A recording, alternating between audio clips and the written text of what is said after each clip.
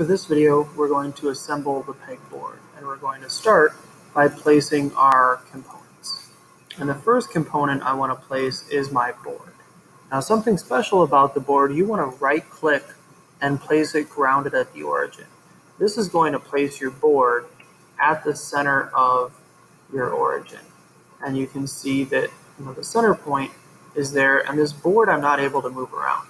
Now, when I go to place my other shapes, my round peg, just one left click to place it, and the square peg, again, just one click to place it.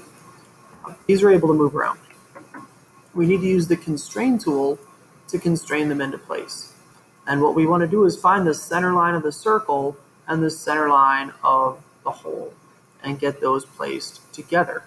If we accidentally click on the green dot and hit apply, what you'll notice is the center of the peg is able to go through the green dot and everything else, which is not what we want. So you can hit the undo tool, or under the round peg, we can see this constraint, and we can right click and delete it. So I want to redo that one. C is my shortcut for constrain, and I put that together, and I'm just going to hit enter for apply. Now my next one, the easiest way to do it is kind of think about this square peg as a door hinge.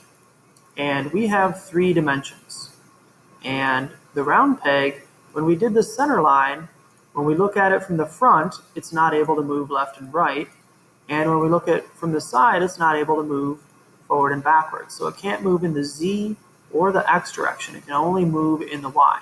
And it can also spin, but we don't care about the round peg spinning because it's not moving left and right. The square peg is able to move, and spin. We kind of stopped it from, moving a lot, but it's able to spin, which we don't want.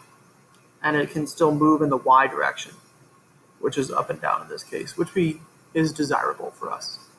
So this right side here, when I bring this around and close it, that looks good.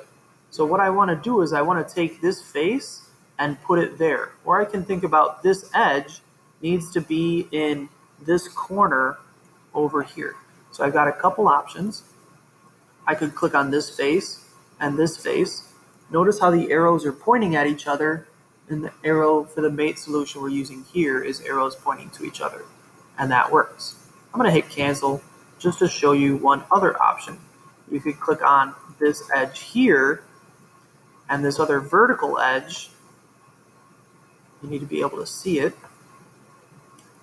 right there, and that's going to constrain that other vertical edge into place. Either of those two are going to work. For the edge to work, both of your holes have to be exactly to the millionth of an inch the same. So make sure you make it 1.0 inches for your hole and for your peg. But that shouldn't be an issue because you dimensioned everything properly. So there is the constrain tool for making the peg slide in and out. For the square peg, or the other leg, I don't have a leg, but I'll just kind of show you with the square peg, just to kind of get it constrained in place. We'll constrain for the leg. There's kind of a hole on the inside, and so you want to click on that inside of that hole that you've made and that part there, and that'll get that constrained. So it's up against it. And then inside the hole, there will be kind of a top and a bottom. And for this right now, next what I want to do is kind of get this front part and this part constrained. Notice how I had to switch so it's flush on the front. And I can hit apply. And then you notice how it's able to move up and down. Then you'll be able to rotate and see kind of there's a top inside cutout, the top face. You'd click on the top face and the top part here, and then that would allow you to get it to stop moving up and down. And so that's how you would constrain the end. Once you've made it on one side, you would place it in and then do it again, but I didn't have an end made. So here's that.